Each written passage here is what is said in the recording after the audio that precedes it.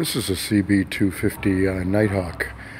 Crank seal has actually blown out of the crankcase. I know there was a pressure issue, what the situation may be, why they do this. This is the second bike I've had in a couple of years to do this, but I received a little bit of criticism in the last video I did that I didn't show how to remove the rotor. So I said, you know what, I'm here. Why don't I show people how to do that, since I got to do it again.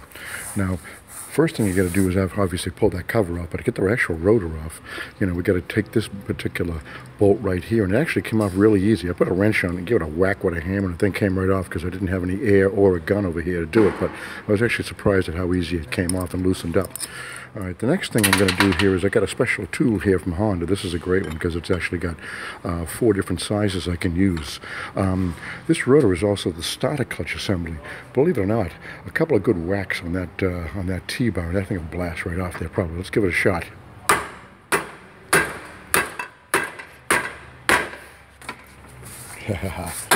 There you go. You know what? I got it. Maybe a little more aggressive than I like to get, but hey, you know what? There you go, right there. There's the starter clutch. That wasn't a great picture, but there's a starter clutch. You've got your rollers, your springs, and of course that unit up there is the actual gear that actually gets spun over by the starter motor to actually crank the engine. So that crank seal is going to be sitting right behind that unit. Awesome. I hope that helps some people out.